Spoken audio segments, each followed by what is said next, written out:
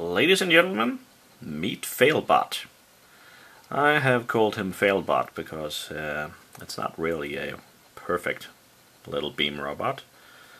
It's my first experiment with beaming right now, so it's a counter circuit, 74163 binary counter, connected to a transistor and a infrared receiver, which is then connected to the clock pulse of the thing, so it can show its programming if you like.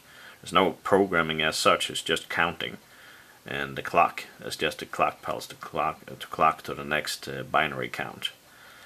But it's entirely remote controlled, so watch this when I turn it on.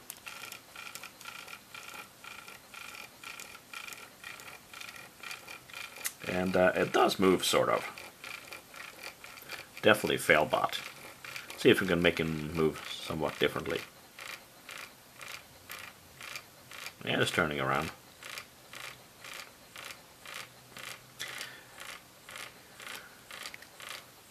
See if you can just see this. There you go. Come on. It turns the other way around. What a way to make a remote controlled beam robot. But it does have it on his own life, actually. It can move around in various directions. Well, there you have it. FailBot. No schematics, just made out of the blue.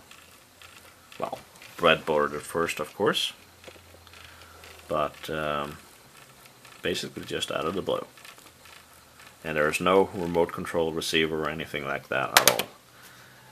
It is really a LS. Let's see if I can see.